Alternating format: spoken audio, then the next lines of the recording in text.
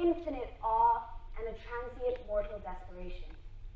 On Earth, we feel big, dominant over all other species, masters of the land, guardians of knowledge, and creators of beauty.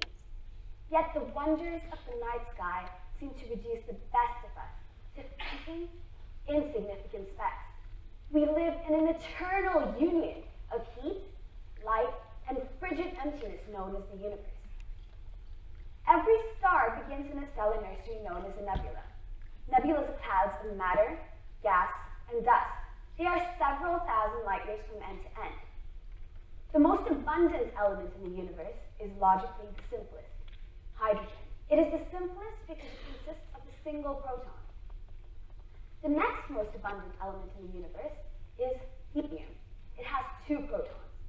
Together, hydrogen and helium account for over 98% of the known matter in the universe. What happens in these stellar nurseries is that these colossal clouds of hydrogen and helium gas coalesce under the force of gravity. Hydrogen atoms get squeezed together to form helium atoms. This process is known as nuclear fusion, and it is the reason why stars shine. At the very core of the star, gravity is so intense that heavier elements like carbon, nitrogen, oxygen, and iron are formed. In fact, every element from silver to gold to platinum are formed because of these nuclear fusion reactions taking place in the inside of stars. Hydrogen atoms get fused together under tremendous pressure to form all the other heavier elements that we know today.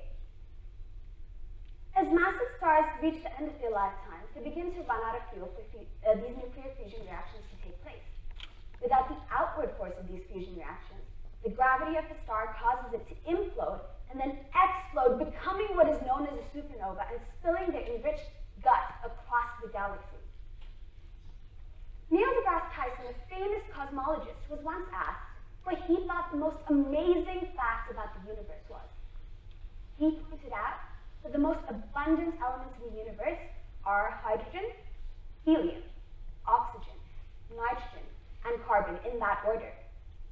When you look at what we humans are made of, the most abundant elements in our body are hydrogen, oxygen, nitrogen, and carbon.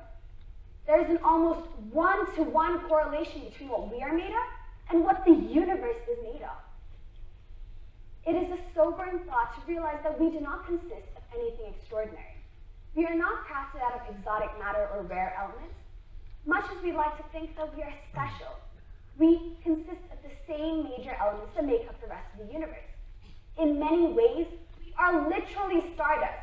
We are the cognizant, intelligent, self-aware conglomeration of carbon, nitrogen, oxygen, and hydrogen atoms. We are the conscious remnants of stars. Take a moment to let that sink in. There is beautiful poetry in the words of Lawrence Krauss when he says, the amazing thing is that every atom in our bodies came from a star that exploded.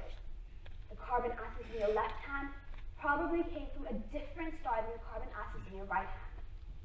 These stars died so you could be here today. This knowledge may appear to reduce us to insignificant clumps of matter, but this is far from the truth. Be optimistic. You have a reason to be, for we are not simply a small part of the universe. We are in the universe, and the universe is in us. We are, for now, the best-known representatives of its cosmic fruits.